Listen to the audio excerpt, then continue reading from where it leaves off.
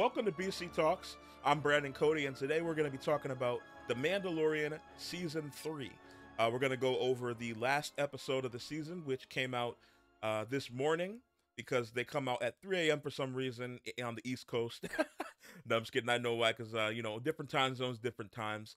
But it is kind of a struggle when you live on the East Coast to watch these Mandalorian episodes or any of the Disney episodes, really. They all release at 3 a.m. on the Eastern time zone. But we're going to talk about the last episode that came out today, and then we're going to go over the season as a whole. And before we even get started, I want to let y'all know that there are going to be spoilers in this episode because I'm talking about the episode and the season as a whole. So if you haven't watched the past episode, then I don't know what you're doing watching a recap or a review of the episode. Click off this and go watch it. But if you have, then let's get down into it. So this episode was directed by Rick Famuyiwa, and it was written by Jon Favreau. And you can really tell, in my opinion, this episode compared to a lot of the other ones in the season, it's one of the better ones. It just feels a lot more, I don't know, cinematic, a lot more well written, well directed. Rick Famuyiwa, in my opinion, he's directed some of the better episodes of The Mandalorian alongside Bryce Dallas Howard. Him and Bryce Dallas Howard have directed some of the better episodes, and obviously Dave Filoni, the ones he does, obviously because he's the creator and his are always good. But the the episode, Rick Famuyiwa's episodes, really, they always feel very cinematic. They feel very well directed. The pacing's always great. The action is, balanced well with the dialogue, and so I think, in my opinion, I think Rick Famuyiwa deserves, to direct something longer than an episode. Maybe if it's a longer one shot, or I don't know, maybe a special presentation, kind of like how Disney's been doing with Marvel, how they did Werewolf by Night, something like that. I think Rick Famuyiwa deserves a bigger role than just the Mandalorian, and hopefully we see him, direct other episodes of things like Ahsoka. I'm sure they'll bring him over. Um, but like I said before, the episode, it feels really cinematic. Just some of the camera shots. There's a lot of I call it the Top Gun shot. I know Top Gun Maverick didn't come up with this shot, but you know that shot Top Gun Maverick where they got the camera on the side or the back, the side of the wing of a plane or the back of a plane, and it's kind of just going. It's kind of like that shot. If you've seen this episode, you know, or any episode, a lot of shots like that were in this season where they'd be on like the camera would be fixed on the jetpack of one of the Mandalorians, and then you see it from that perspective, things like that, and then some of the pull-ins, and just a lot of the shots are very cinematic in this episode, um, and Rick Famuyiwa's episodes in general. So that was, that's always a good thing to see. And the CGI in this episode, really in this whole season as a whole, has really stepped it up and really been great in my opinion. The Star Destroyer looked awesome as it was coming down. Nothing really looked fake or unbelievable. Some of the in-air fight with the Mandalorians and the troopers with the Beskar armor, those were kind of iffy, but they're swinging things through the air. It's kind of hard to get perspective, and feel the actual weight of the fight when they're flying through the air on their jetpacks. But regardless, the episode's really cinematic, and I really enjoyed the episodes that were like that. That kind of had those different, played with the shots a little bit. Um, and Rick Famuyiwa always is great at that. Now, before we get in the episode, I wanted to address something that I talked about in the latest episode of Watch and Play. Actually, the first episode of Watch and Play on the channel. If you haven't watched it, check it out. It'll be there, I think. And but I talked about some of the rumors going around in the Star Wars community that the armorer might have been like a double agent or double crossing them, and I'm glad that she was not, because I think it was just fans um over analyzing different things.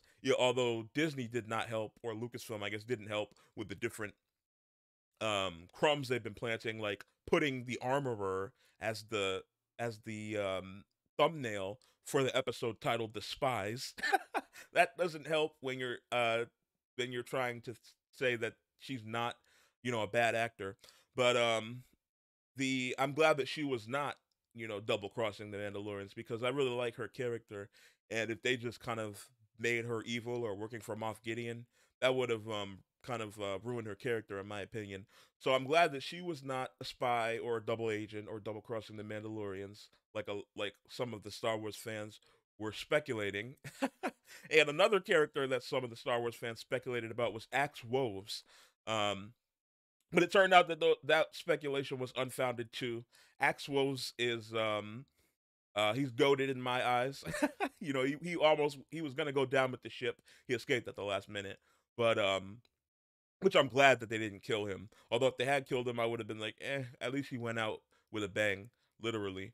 But it's always the jerks, the characters that are big jerks, kind of like Paz Vizsla, rest in peace. The Those characters that are big jerks, they are always the ones that end up coming through when things get real, when the going gets tough. They're the ones that end up coming through for you. So I kind of felt like Paz Vizsla, he was just kind of that, or not Paz Vizsla, well Paz Vizsla too, but he perished in the last episode, in the episode before this one, but not Paz Vizsla, Axe Woves. I always felt like he was that kind of character to where he was, he was just a jerk, but he was down. He was a writer. He was down. So, um, he certainly was in this episode. So to get into the episode, um, it starts off with Axe Woves. In the last episode, he was able to escape the ambush and get to the Mandalorians' Star Destroyer that they had. And he gets there. He tells them all to evacuate and get down to help Bo-Katan because they're getting jumped by the by the troopers and Moff Gideon. So they all leave the Star Destroyer to go help Bo-Katan down on Mandalore. And Axe Woves, he stays behind because there were some Imperial ships, Imperial starfighters that were going after the Star Destroyer because they said, well, all the Mandalorians are on the Star Destroyer. If we blow up the Star Destroyer, we can get rid of most of the Mandalorians. So that's why he told them to leave because he was going to be a decoy for them and take all the fire on the Star Destroyer. And so I thought there was a really cool thing he did, a really noble thing he did to try to save his people. Axe Wolves, love the guy. He's a jerk, but you gotta love him. He's always gonna be down for you. And we also got after that we got a sweet that I was talking about earlier with the cinematic shots. We got a nice air battle between the troopers and the Mandalorians. Bo-Katan swinging the dark saber through the air. The armorer by her side whacking people with her hammer, which the armorer. She's an OG because she's just using a hammer when everybody else got blasters. Bo-Katan's got the dark saber, and some people have the staffs, and then she's just there with a hammer, just whacking people out of the air. Always think it's funny when you see it, and it does kind of look funny, like I said before. Uh, but what is somebody flying through the air in a jetpack hitting people with a hammer gonna look like? I don't know how you could make it look much better. But while they're doing that, Din and Grogu are at the base. They're looking for Moff Gideon. They're trying to take him out because Din says if we don't take him out now, he's never gonna stop. So we got to find him and take him out, which makes sense. So Din he calls R5, which we get to see R5 again, the droid, his protocol droid. We get to see R5 load some. He comes down to the base, and Din gets him to load some schematics of the base um, on his wrist there so he can see, get a feel for the base and see where Moff Gideon's command center might be. So they get to this hallway where there's a bunch of shields set up, and there's like two troopers in every set, behind every set of shields. And they do this thing where he tells R5 to drop a shield. He fights two of them. Then he tells R5 to drop the shield. He fights two more of them. And if you've seen the episode, it kind of reminded me of, I don't know if, well, I was going to say, I don't know if you play Call of Duty. Everybody's played Call of Duty. But if you've played the mode in Call of Duty called the gun game, the online multiplayer mode, where it's a mode where every time you kill somebody, you get a new weapon. And that's kind of what it felt like. This kind of felt like a episode, like the level of a game in this particular scene, because he started off because in the before he was captured, so they took all his stuff, so he didn't have a weapon. So he has to fight the first two guards. He gets like their knife, and then when the R2 drop when R2 R5 drops the first shield, he slices them up, throws them off the thing, and then gets a blaster. Then they drop another shield. Then he gets like a shield and a new blaster, and so they keep doing that. And then while that's happening, R5 is getting jumped by some mouse droids who are sounding the alarm. So the last shield kind of gets dropped a little late because R5 has to shoo the mouse droids away. It's always cool when you see mouse droids.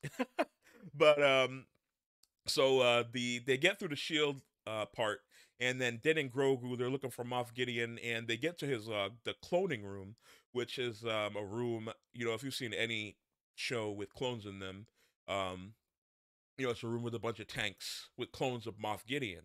And so we do finally get to see some of the Moff Gideon clones and some of what he's been working on, because, that's go all the way back in episode 1. The reason why they took Grogu is because they were trying to isolate I guess, his midichlorians, so they could put them into clones and make clones that had the force of themselves.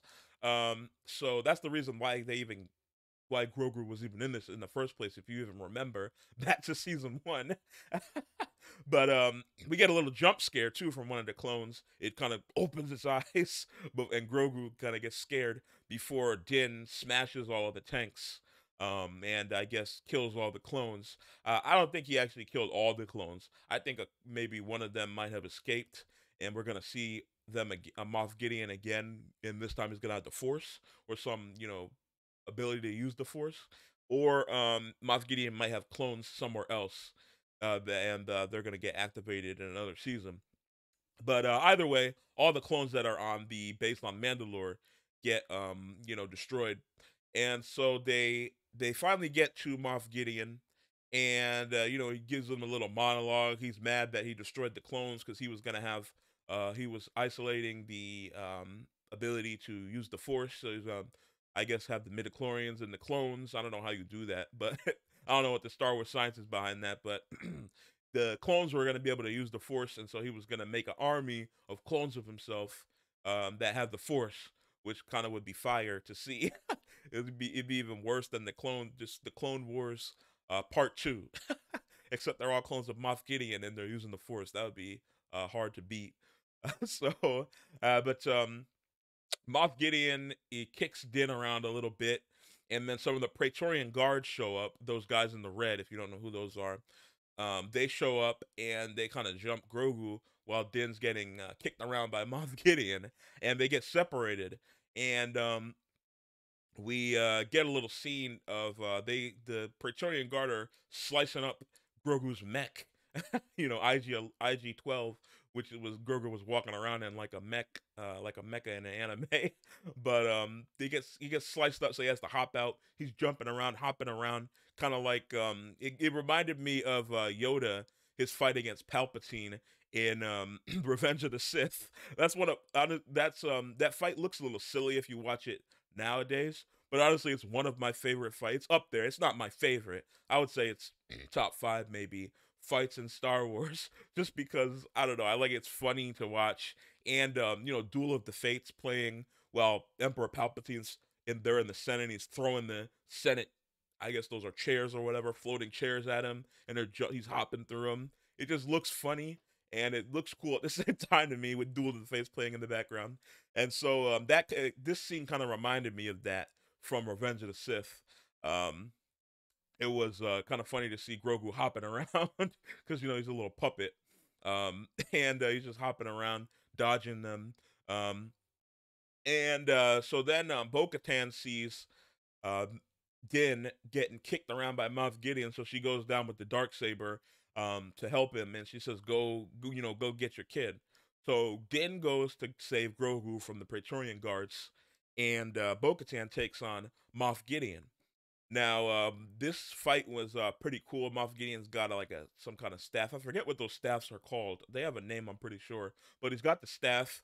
They're fighting each other, and I don't know how that staff can stand up to the Darksaber, because I thought that the Darksaber could slice Beskar and whatnot. So I'm not sure how he's blocking the dark saber, but he crushes the hilt of the dark saber and destroys it. So no more dark saber. Sorry about it. They're gonna have to find a new way to get a new leader, I guess, whenever Bo-Katan's done. Maybe they'll have an election. But the dark saber gets destroyed, and the dark saber gets destroyed, and while that's happening, Axe Woves is up in space. He's coming down in the Star Destroyer because it gets blown up, and so it's coming down, and Axe Woves tells them all to leave the base because he's gonna crash the Star Destroyer into the base to destroy the Imperial base that was on Mandalore. And so, and obviously, like I said before, Axe Wolves blasts one of the windows and gets out before the Star Destroyer crashes. So, I'm glad that they didn't kill him and he escaped because he's a great character. I like to see him in the future. But so while that's happening, while the Star Destroyer is coming down, Din comes back after saving Grogu from the Praetorian Guard, and Din, Bo-Katan, and Grogu, mom, dad, and the son, they all team up on Moff Gideon. They're beating him up.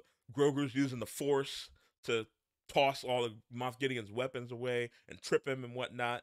And finally, the Star Destroyer comes down into the base and blows up and engulfs everything in fire. And so Moff Gideon gets, burned, and seemingly, I guess he's dead now because I don't know how you would survive that, even with Beskar armor. Everything, the whole entire base blew up. And you think, oh no, they're all gonna die. Din, Grogu, and Bo-Katan. But then we get a cool shot of Grogu using the Force to create a shield over Bo-Katan and Din, and so he shields them from the explosion in the fire, and so they survive, and Moff Gideon and his base get destroyed. And one thing that was funny that I realized that I recognized about this is that I actually saw some people talking about this too online. Um, if you've watched Breaking Bad, Giancarlo Esposito, who plays Moff Gideon, he plays the bad guy in Breaking Bad, Gus Fring. And Gus Fring in Breaking Bad, spoiler if you haven't watched that as well, he dies, and the way he gets killed is he gets blown up, and then he gets burned so bad that he dies from he dies from the complications of getting blown up, obviously. So um, it's funny that Giancarlo Esposito's character in Breaking Bad gets blown up in and dies, and now Moff Gideon, his character in The Mandalorian, gets blown up and dies. So I was thinking, if they don't blow up Stan Edgar in The Boys, if you watch The Boys, Giancarlo Esposito, he plays the bad guy. Well, one of them. I mean, who's really the bad guy in The Boys? I guess Homelander, but they're all kind of bad in their own way. But Stan Edgar plays the boss of Vought in The Boys, and so I was thinking, if they don't blow up Stan Edgar or like have him die in some fiery, explosion or death, then I'm gonna be disappointed because we got to keep the trend going of him getting blown up. His character's getting blown up and dying. So I thought it was a little funny thing I saw that I thought was interesting. I want to see Stan Edgar get blown up somehow now in The Boys. But back to Star Wars. The later on in the episode, after all that happens, after Grogu saves them from the explosion, we see Paz Vizsla's son, Ragnar, I think his name is.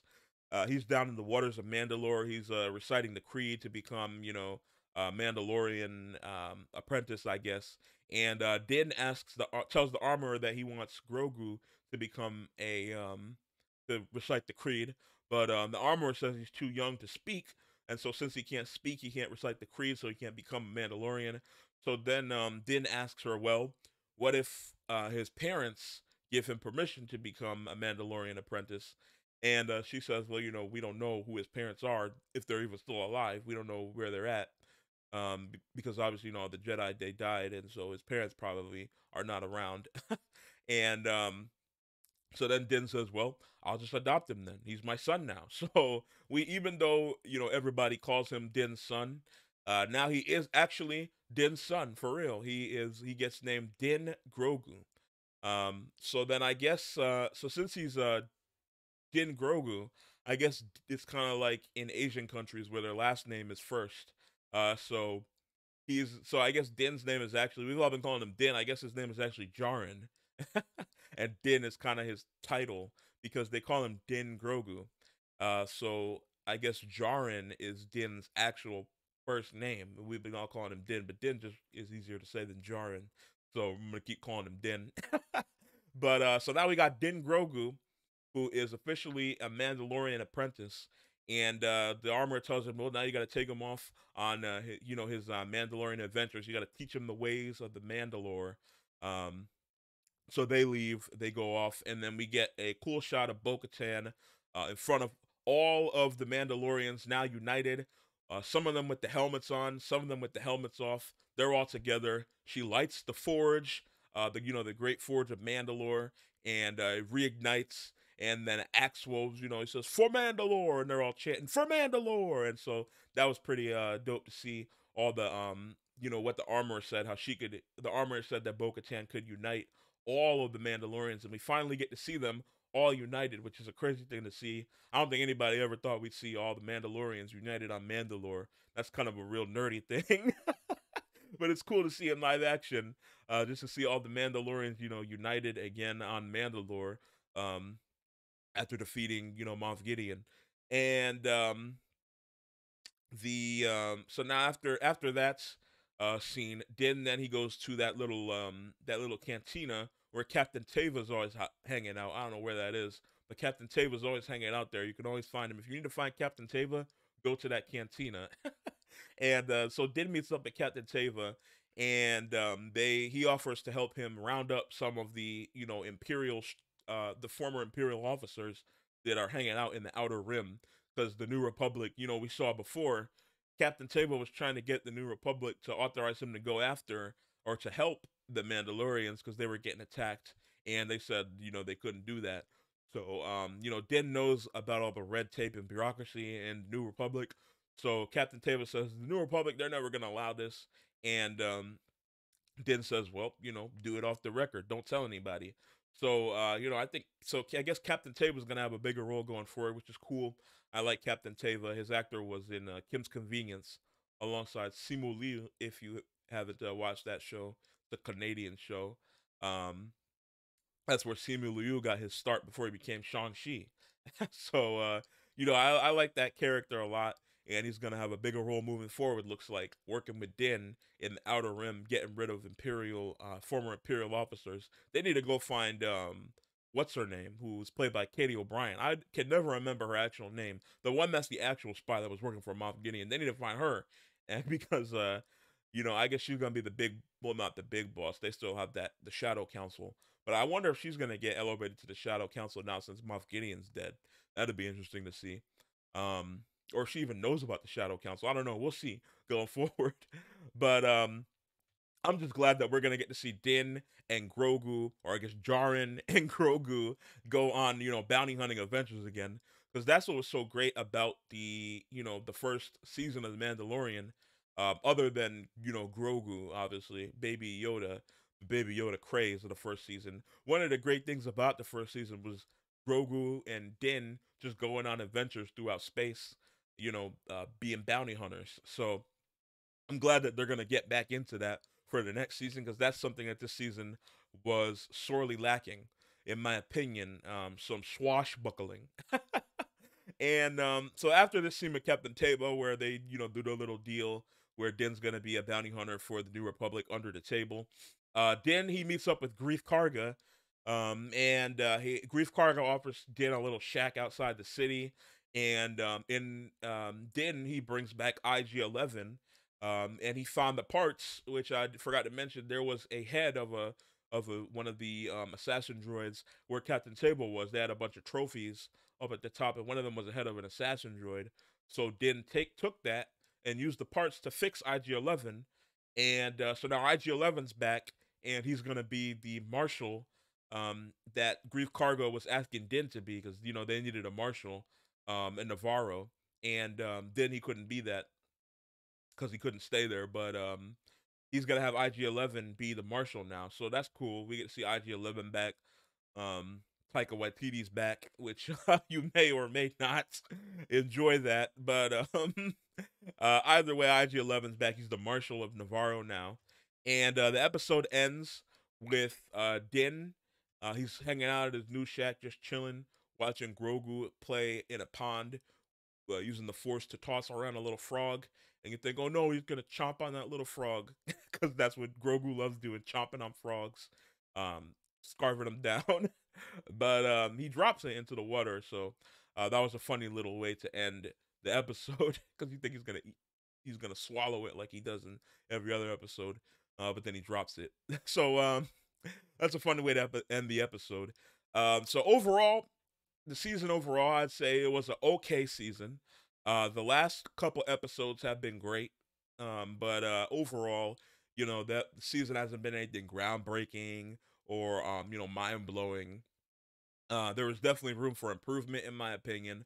But as a season, I enjoyed it. I can see why some people, there's definitely problems with the season, um, but I enjoyed it. I can see why a lot of people have been meh about the season though.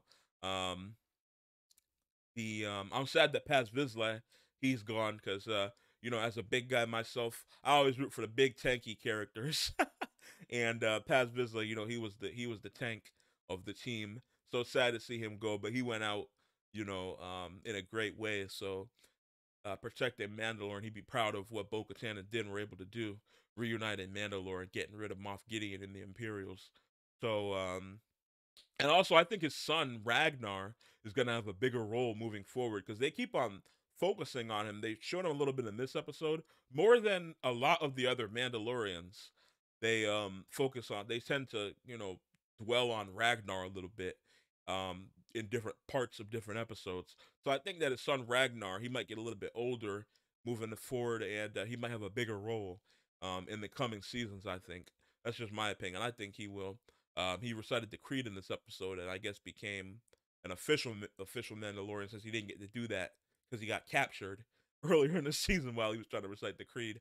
But hopefully, Paz Vizsla will get to live on through his son Ragnar. Um, Another thing about the season, I'm glad Bo-Katan, finally got to embrace her destiny as the leader of Mandalore. The dark saber's gone, so that's sad to see. But maybe they can get the Kyber crystal and fix it. Maybe although it did blow up, I don't know if anybody thought to save the crystal. But you know, Bo-Katan, she's now the leader of Mandalore, and she reunited Mandalore. And something that didn't happen is that all the Bo-Katan or the Bo Din shippers are gonna be sad because Bo-Katan and Din didn't get together. But honestly, everybody doesn't need to get together on every single show. Come on. So I mean, they did. Bo-Katan and Din did have great chemistry together. I'll say that. But she's got to lead Mandalore, and he's got to go take Grogu off on his adventures. I'm sure we'll see Bo-Katan again in the future. She'll definitely come back to help them out, and maybe we'll see something in the future. But another thing I noticed is that the Purgils never showed up again. The Purgils, if you don't know what those are, they're those giant space whales that were floating with Din and Grogu alongside of them when they were in hyperspace in that one episode. They're the giant force sensitive space whales. That's the best way I can describe it. They were from the Rebels series, and they showed up in this for a little bit. I guess it was just a little cameo. They didn't really have a big part to play. Some people were thinking they might come back or have some bigger part to play.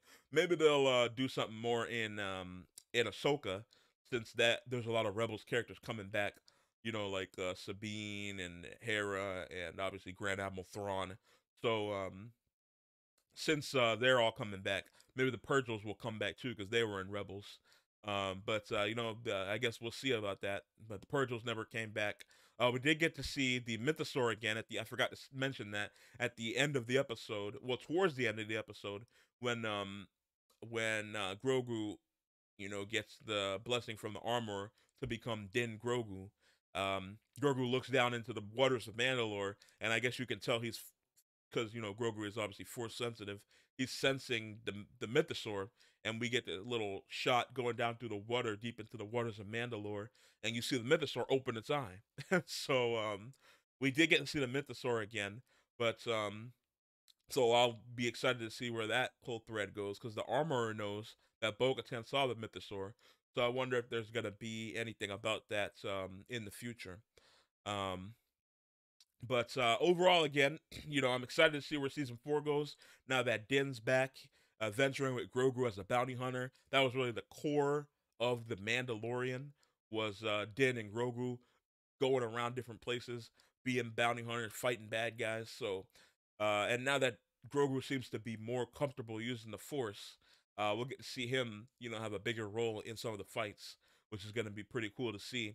Um, and I also don't think this is the last we've seen of Moff Gideon. Like I said before, there's he one of the clones had to have escaped, and if they didn't, he probably's got a clones somewhere else.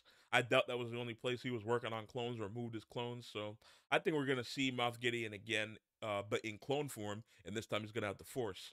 So that's gonna be interesting to see, because he did mention that that's what he was trying to do, harness the power of the Force into clones, so he can make an army. So I think they're gonna pop up somewhere in the future. If not in the Mandalorian, then maybe in another series like Ahsoka or a different series. But I definitely think Moff Gideon is not finished. The fiery blaze that engulfed Moff Gideon was not his end. But again, like I said, the season was okay. I think if I had to give it a grade, I would give it, a B. It was good.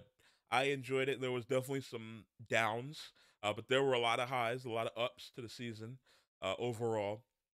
And now that, again, like I said before, now that Din and Grogu are back, going on their adventures through space, I'm glad to see that. And we're going to get a lot of cool episodes now that we got Din Grogu and Din Djarin, the Mandalorians, going out together. And so I guess, like, the Mandalorian here was Grogu. Well, it was Grogu, it was Bo Katan, it was Din, everybody, and the Mandalore as a whole. So a lot of people, that's the one thing a lot of people said they focused on Din less, but really it was about they should have named it the Mandalorians because this whole season was about the Mandalorians. Um, but like I said, I'd give the season a B. Let me know what y'all thought about the season down in the comments below. What did you think about this episode? I thought it was a great episode, a great way to end the season.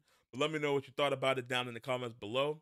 Let me know what you thought about the season as a whole, and what you think about some of the theories you got for the future. One of mine, obviously, is Moff Gideon's not dead. He's coming back. But let me know what your theories are for the future down in the comments below. Make sure you like the video and subscribe for more Star Wars talk. If you want some more Star Wars talk, I got a video about Star Wars Celebration that'll be popping up. You can click on that and watch it. And I will see y'all another day.